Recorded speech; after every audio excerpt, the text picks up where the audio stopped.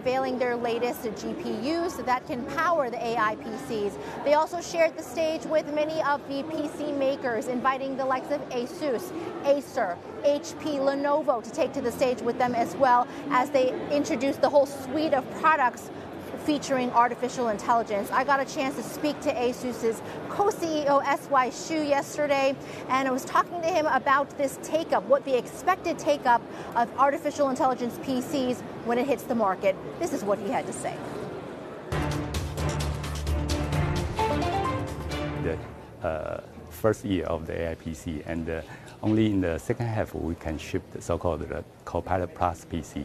So we foresee the total TAM for this year will only around 35 to 40 million of the PCs is the so-called Copilot Plus PC.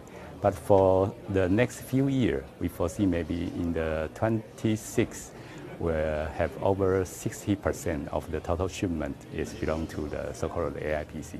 Now we know that AI PCs cost more than regular PCs, and now just on average, a regular PC would be about $700 US, and the AI PCs north of $1,100 US. Do you expect with the adoption of AI PC that prices can come down? Of course. I think in the beginning, the AI PC will be focused on the high-end segment. So they have some price gap compared to the mainstream product.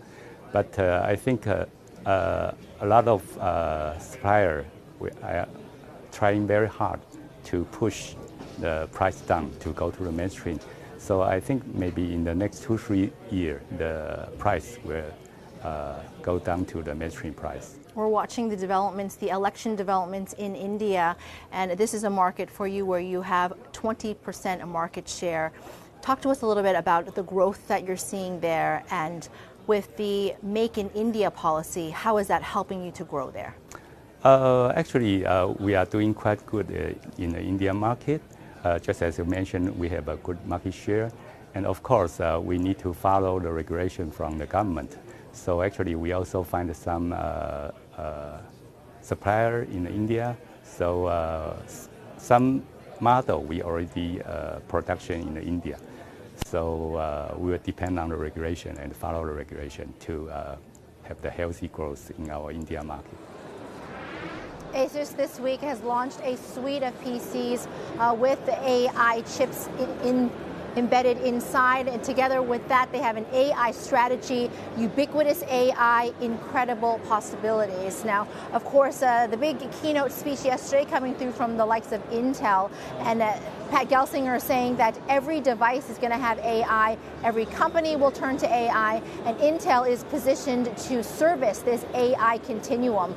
This comes as the AI PC serviced by Intel will be using the Lunar Lake, which will be made available in the third quarter of this year at 48 TOPS NPU.